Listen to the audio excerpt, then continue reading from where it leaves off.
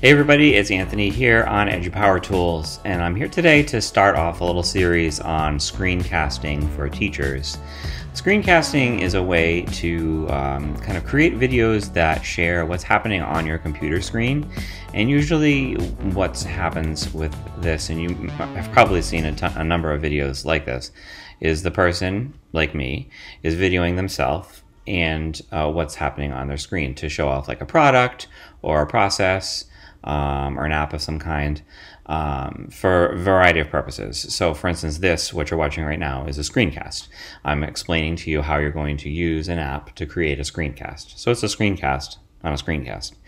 And it's very useful for teachers, especially in situations where schools might be closed for snow days, or you've got a student who's absent for a long period of time, or in this particular case, I'm making this video in the middle of the COVID-19 pandemic, where schools across Massachusetts are all closed and not expected to open until at least the beginning of May. So, doing a screencast is very easy. It's very straightforward, and especially using this particular app that I'm about to explain to you called Screencastify.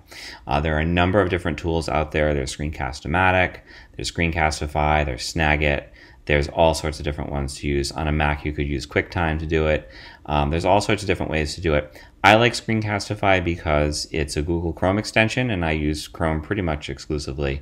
My district is a Google district, and it works on a Chromebook, it works on a Mac, it works on a PC, and it works the same way across all devices. So if you have to go between different devices, it's super easy to do. So teachers can use screencasts to kind of go over lessons, directions, or expectations. You can share a Google slide presentation with your students, kind of walk through the presentation as if you were presenting it to your class. And the great thing about screencasts, and Screencastify in particular, is that you're able to share your screencasts very easily to Google Drive, to YouTube, to all sorts of different services. YouTube probably being the most common one.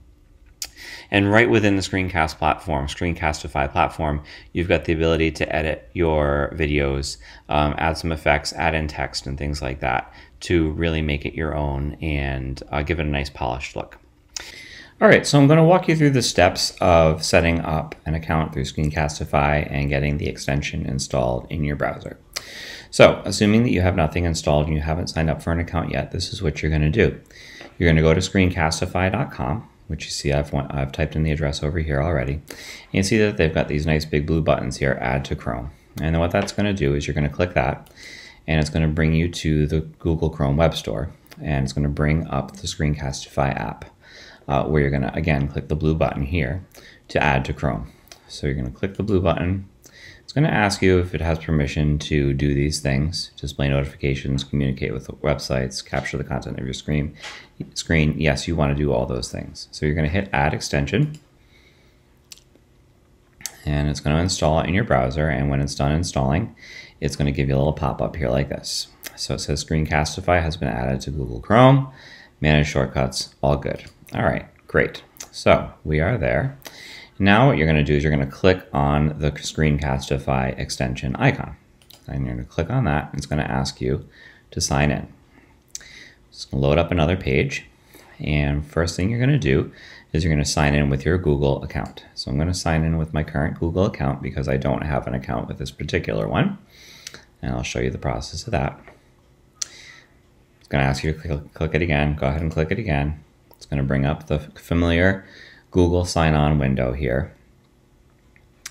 I'm going to click on the account that I want to join with. It's going to ask me if it can view and manage my Google Drive folders and files. This is so that it can save the video projects to your Google Drive, which makes it even easier to share. So yes, you want to do that. We're going to click Allow.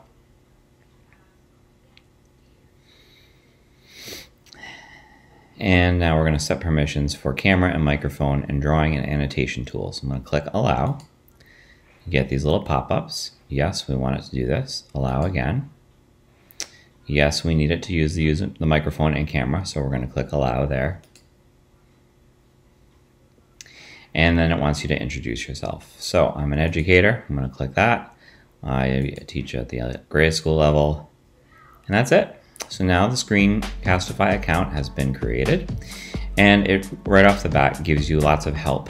So you can watch an overview video, walks you through the process of making your first recording. I will walk you through that process as well and go over the tools that are available.